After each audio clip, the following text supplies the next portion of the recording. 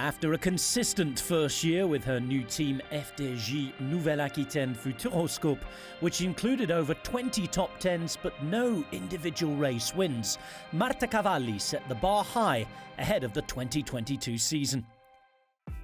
I feel good. Our goal starts strong in the beginning of the season to achieve as best as I can in the first races that in the end are also the most important. Her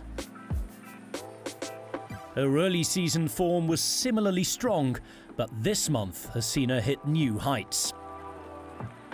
And Cavalli now makes a move, so the former Italian champion, phenomenal climber is Marta Cavalli.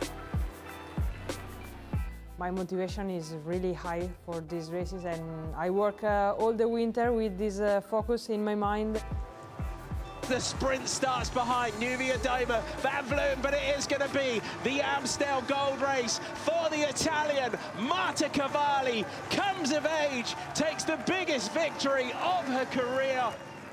I did more quality training, less endurance, and more focus on efforts, on specific efforts. To be able to react, for example, in the big attacks like Annemiek or Longo-Borghini, and be ready to maybe attack these riders. They would prove to be prophetic words, as Cavalli ended up going head-to-head with Annemiek van Vleuten on the Mur de Huy. Cavalli is still there. It's going to be a drag race to the line between these two riders. The second classic win of the season, Marta Cavalli takes it. So the winter's hard work is already paying off with two of the biggest wins of her career. As big as they are, though, riding for a French team means that in this, of all years, they're merely a step towards the biggest objective of the season. For our team is a big goal, maybe the mainly goal, because like I learned last year, they are really motivated to be good in each French race. We want to show how beautiful is the cycling, and we want also to fight for the yellow jersey. It will be a nice experience because, for example, a lot of climbers are not so used to ride in gravel or cobble sector. And I think in Tour de France will be the key of that stage, and also for the general classification.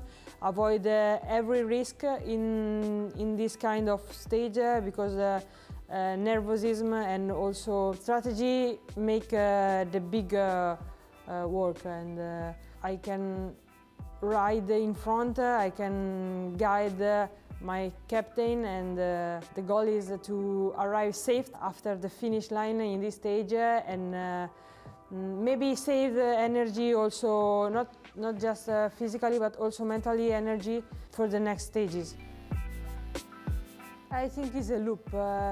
If more people fall in love with women's cycling, more people will see us, more TV and media can be interested, more sponsor, more money, more teams, and if a lot of people support us, like photographer, video maker, you, for example, this show, this is a good thing for us because more people can learn and understand how is a woman cycling, because it's not the same of men, it's the same sport but different feelings.